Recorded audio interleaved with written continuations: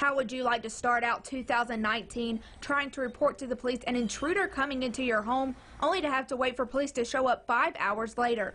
Well, that's exactly what happened to one 73-year-old woman in New Brockton. Yesterday morning, I get a call from my mother here in New Brockton. She was very upset. Somebody was burglary in progress at the house here. I asked her if she'd already called 911. She said she had, and I said, I'm on my way. New Brockton police pull up at the house across the street.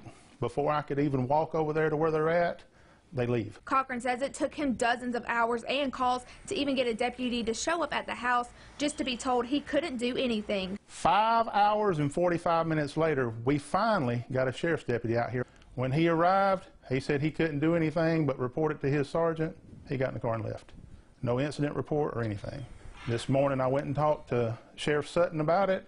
He said he would get to the bottom of all of it and apologize, but this needs to be corrected and not swept under the rug. After speaking with Mr. Cochran, WDHN called Sheriff Sutton, who said, "Now we don't tell New Brockton or any of the other little cities how to manage their business. We do back them up in cases of emergencies. I'm not shedding anything off, but I don't want to cause any other problems for anybody." Cochran also says that it seems like no one wants to help. I've contacted the city councilman for her district. He seems like he doesn't want to do anything. I've sent emails, I've called everybody. It seems like nobody really wants to step up. Went to the mayor's office this morning, she's not even there. Well, she might be in at noon, but it's best to call. I mean, you ought to be able to get a hold of somebody in a situation like this.